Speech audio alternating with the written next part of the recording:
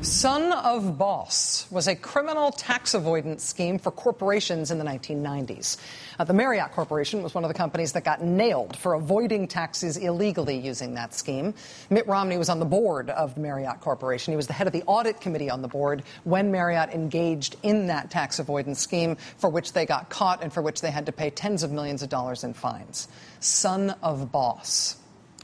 The Cayman Islands is an island that's sort of catty-corner from Cuba and Jamaica. It's an island where there are lots and lots and lots of post office boxes that attend to people who do not live in the Cayman Islands.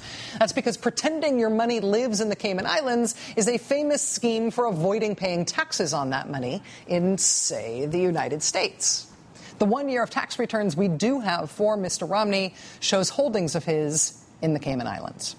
Switzerland is very far away from the Cayman Islands. It is sandwiched between France and Germany and Italy. It is famous for being neutral in wartime. It's famous for the Swiss Alps, for fancy watches and pocket knives, and it's famous for its bank accounts. If you get a Swiss bank account, the Swiss will ask no questions. Their banking secrecy laws make Swiss bank accounts very convenient if you are seeking to hide money that would be somehow embarrassing. Say, money that represents the proceeds from some shady business or money that you are trying to shield from taxes. The 1 year of tax returns we do have for presidential candidate Mitt Romney shows him having a Swiss bank account. Here in the good old U.S. of A., we have something called an IRA, an individual retirement account system. IRAs were set up as a savings and investment vehicle for regular middle-class Americans. In exchange for there being a limit on how much you can sock away into one of these accounts each year, the government shields the money in that account from taxes. One of the great mysteries of Mitt Romney's taxes is that even though there's basically a $6,000 a year limit on how much you can put into your IRA, the 1 year of his tax returns that we have seen shows that his IRA contains more than $100 million. How did that get there? No idea. But putting it there, in some ways, shields it from taxes. The New York Times did a quirky little front page story a couple of weeks ago about this house in Missouri City, Texas, on which Mitt Romney owns the mortgage. He does not live in the house. He doesn't apparently know the people who do, but the people who do live there send their mortgage payments every month personally to Mitt Romney. They refinanced with him as if he were a bank, but he's just a guy. They refinanced with him personally just a couple of months ago while he was running for president. The reason he owns that couple's mortgage on that house in Texas is that he bought it in the 1980s as part of a tax avoidance scheme. We know very little about Mitt Romney's massive and complicated financial history. Michael Moore said on the show the other day that we know less about Mitt Romney's finances than we do about the surface of Mars now. But we do know a little bit about Mitt Romney's finances, and what we know is all these exotic and picayune and aggressive and occasionally shady tactics that he has used to avoid paying taxes.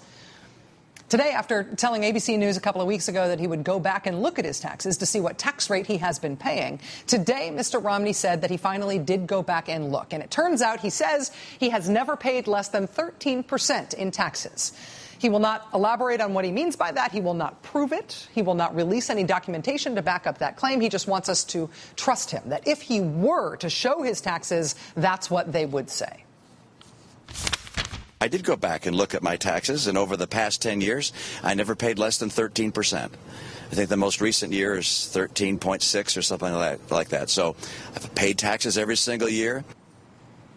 In 2002, 10 years ago, when Mitt Romney was running for governor of Massachusetts, his taxes were relevant then, not just on the question of whether he was actually paying any taxes. Specifically in that race, there was a question about whether Mr. Romney would be allowed to even run for governor. It was not clear that he had been living in the state for the 7 years that was required by the Massachusetts Constitution in order to run for governor. His defense at the time was that he had been filing his taxes as a Massachusetts resident, and that showed he was legally qualified to run for governor. But then, just like now, he would not prove it.